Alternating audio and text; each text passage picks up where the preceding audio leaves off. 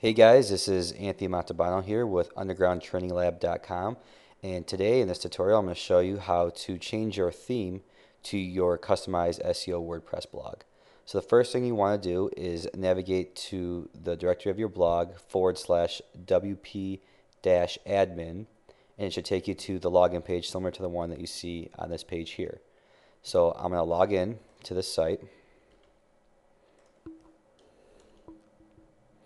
And you should be brought to the dashboard, which you see right here. And now you're going to click on Design, and it's going to show you all the different themes that are pre-installed with your SEO package. So you'll see a total of 7, and by default it chooses the WordPress default. Now to select or change your blog theme, we'll just click on it. So if I want to do this one here, I click on it and it changes it. So now if I visit the site, you can see that you've changed your theme successfully. And that's how you change your theme on your custom SEO blog.